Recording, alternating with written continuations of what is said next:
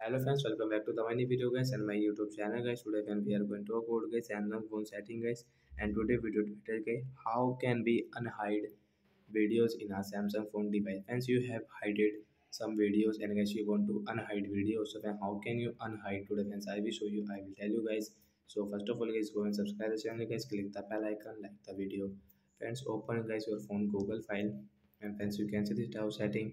So friends, you can see guys we don't have guys this folder. So friends, you can see guys the three dot guys. We will first of all show us a folder setting.